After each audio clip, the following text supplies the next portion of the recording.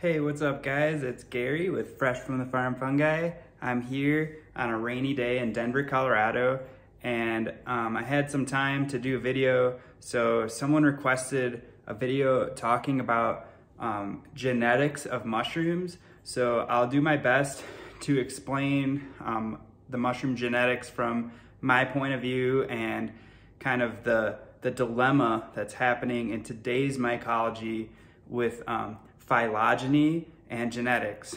So I think two of the main points of genetics in mushrooms is phenotype and a genotype. So a genotype is the complete genetic makeup of the organism.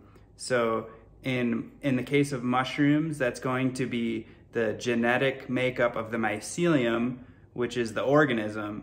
So a phenotype, on the other hand, is the physical expression of the genes that are represented in the genotype. So a genotype are all the possible various combinations of the genes, and the phenotype is the physical expression of those genes. So that's important because there are some recessive traits in mushrooms. For instance, an albino species is going to be recessive. So there can be a mushroom that carries that recessive trait, but it has a phenotype that is not albino. So traditionally in phylogeny, or the ordering and naming of different mushroom species, up until recently in history, all of those phylogenetic processes were done by phenotype, so observing the fruiting body of the mushroom. But in today's world, with the advent of DNA sequencing and the interest of mycology, there is this dilemma between classifying fungus or new mushrooms based on their phenotype, the physical expression, or the genotype, which is the genetic sequence that you can't really differentiate that without using highly technological equipment to extract the DNA, sequence those DNA, and then store them in some kind of a genetic bank. So that's kind of the current state of affairs. And I believe that it's very important to get this information out there so that the future of mycology can go either in one direction or the other, or incorporate both. But there are, real life examples of some conflicts that are coming about because of this discrepancy. So I was speaking to a fellow YouTuber, Oak and Spore, shout out to you guys, about possibly shipping some cultures over to New Zealand. So New Zealand has very strict regulations on their importation of fungi and mycelium.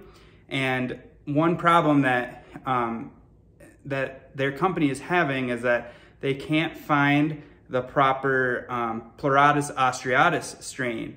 So if this was 50 years ago and the Pleurotus austratus was just classified based on its phenotype, the physical expression of the mushroom, then they would have no problems importing, a phenotype of Pleurotus austratus. However, nowadays, all the cultures that are entering their country are being screened genetically. So they are searching for this very specific genotype, which in my opinion is going to be very difficult to find, because working with mushrooms, you find out that they adapt very quickly to their environment, to their substrate, and they're very fast learners. So unless you have a cryopreserved sample or a native species that has been isolated for years and years, it's going to be very difficult to find the exact genotype that is listed on their acceptable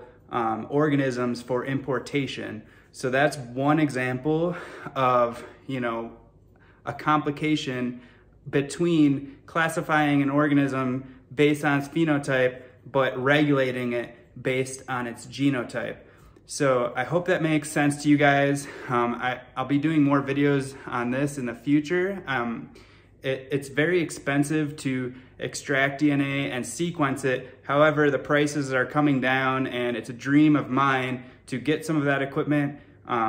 It's kind of early on in our business, so we can't really support that. However, I'm trying to educate the public because I feel like there's a lot of implications in the future, and just getting the word out is really important. So give us a thumbs up if you enjoyed this video. Subscribe if you're looking forward to more mycology videos like these. Check out our Etsy shop, Fresh Fungi, if you're looking for clean cultures. We've got plate cultures, and I just QC'd about 12 different varieties that I'm going to be putting up later this week. So pay attention and check out our Etsy shop, Fresh Fungi.